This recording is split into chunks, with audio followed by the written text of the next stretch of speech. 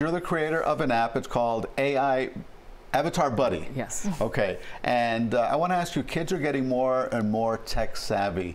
And I'm wondering, can kids use AI to do their homework for them, to write essays for them? How do parents stop this? And are teachers being trained to see which composition was written by a child and which one was written by an AI?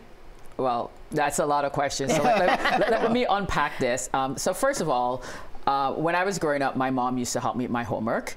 And then at some point in time, she couldn't help me with my homework anymore. So think about an AI like Avatar Buddy helping to do what your mom used to do, now has the content and so forth. You can't use it to 100% cheat because you have to know the content area before you're able to ask it to write something. So if you say, write me a paper, it's gonna ask you some questions and you have to know the answers to the questions or it won't write an appropriate paper for you. Write me about a paper about Abraham Lincoln. What else do I have to tell it?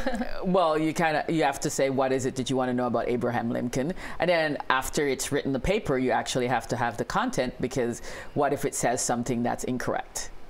So yeah, you got to check it. Exactly. You got to make sure it's right. It's not foolproof. And it's really interesting.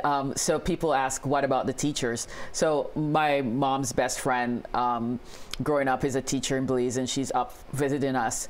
And we sat down and we said, hey, can you help us write a lesson plan teaching about the independence of Belize, the key points of what happened in Belizean history.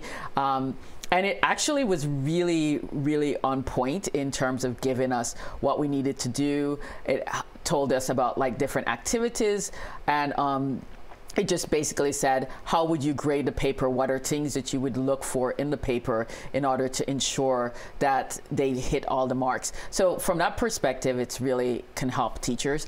And some teachers have 30 children in a classroom, 25, and so not everybody's at the same grade level. So now, instead of having to just teach to a common denominator, you can ask the AI to write you your lesson plan and then say, can you write me a lesson plan for ESL students? Write me a lesson plan for more advanced students. And so now you're really able to get closer to that customized teaching that we know is so important in a child's development.